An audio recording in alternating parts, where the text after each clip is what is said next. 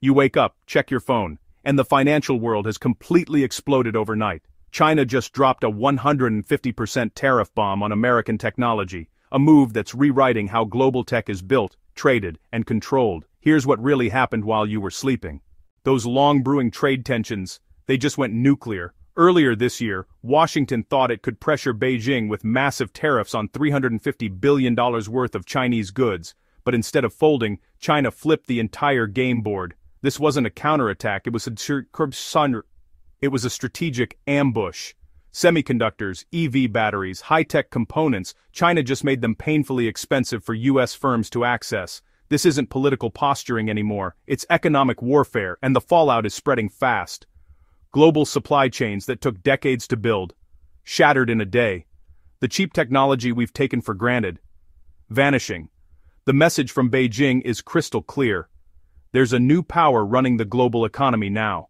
But the tariff shock was just the opening act. China's real weapon lies deep underground, in the rare earth minerals that make our modern world possible. You might not think about them, but they're everywhere. In your smartphone, Tesla's battery, fighter jets, wind turbines, satellites. And here's the catch. China doesn't just mine them, it controls over 80% of the world's supply. It's like owning every oil well on the planet, except this is even more vital, because there's no substitute. So when trade tensions hit, China didn't just restrict exports, it weaponized geology. No rare earths means no iPhones, no Teslas, no high-end chips, and no modern military production.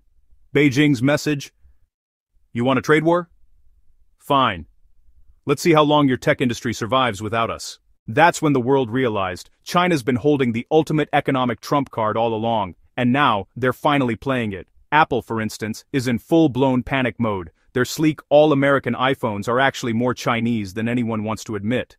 Assembled in China, powered by Chinese components built on a Chinese supply chain perfected over decades, and with those tariffs, Apple's production costs have exploded, up by 10 to 15%.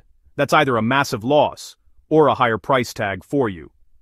Tim Cook is scrambling, moving factories to India and Vietnam, spending billions on training and infrastructure. But experts call it what it really is, panic diversification.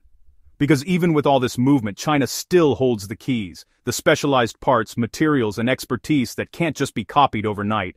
Behind the scenes, Apple executives are in crisis mode. Every quarterly meeting feels like a poker game, and they're running out of cards. And it's not just Apple. Elon Musk's European nightmare is unfolding in real time.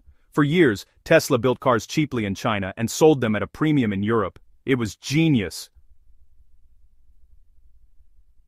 Until now. The EU just slapped 35% import tariffs on Chinese-built EVs. A $45,000 Model 3.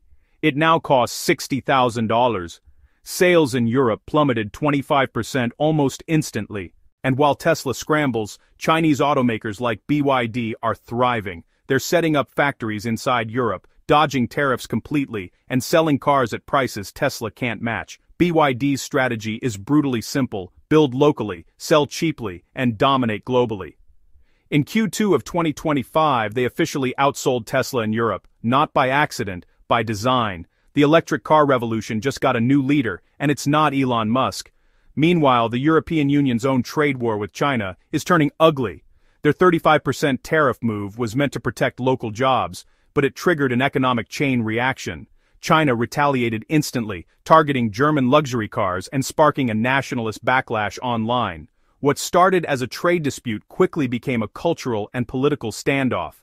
Now even US tech firms are collateral damage. Intel, AMD, Cisco, their products are stuck behind new Chinese red tape.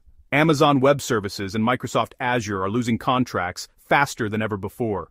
China's not just retaliating, it's rebuilding an entire technological civilization of its own. AI chips, cloud systems, homegrown operating software, all built to replace Western dependence. This isn't competition anymore, it's replacement. And for Silicon Valley, it's an existential crisis. China used to be their biggest market, now it's a locked vault, and they've lost the key. Across Europe, ordinary consumers are reacting too. Millions are saying, we're done with overpriced American tech.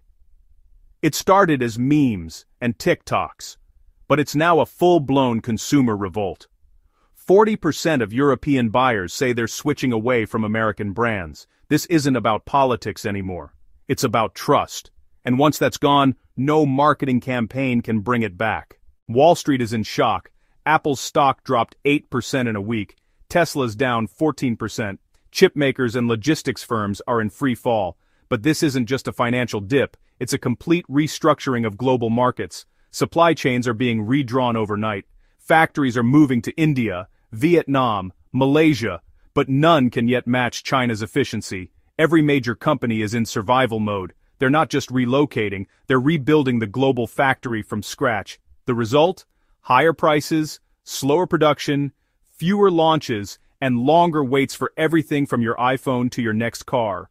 Meanwhile, China's BYD isn't just winning the EV war, it's changing the rules of the entire global market.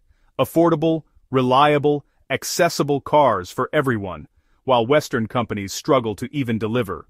Global trade experts are sounding alarms. The WTO is warning of a 30% collapse in trade this year. The IMF is openly talking about a potential economic war. Central banks are quietly preparing for emergency interventions. This isn't about tariffs anymore. It's about who controls the next decade of innovation. The US is trying to build a tech ecosystem that doesn't touch China, a strategy they call friendshoring. China, meanwhile, is going full self-reliance, building its own chips, EVs, operating systems, and AI networks. The EU is stuck in the middle, trying to balance politics, economics, and survival. But make no mistake, this is more than a trade war. This is a tectonic shift in global power. The old order is collapsing, and a new technological world is being born right in front of our eyes. So the next time your phone costs more, your Tesla delivery is delayed, or your favorite tech brand vanishes from the market, remember this moment.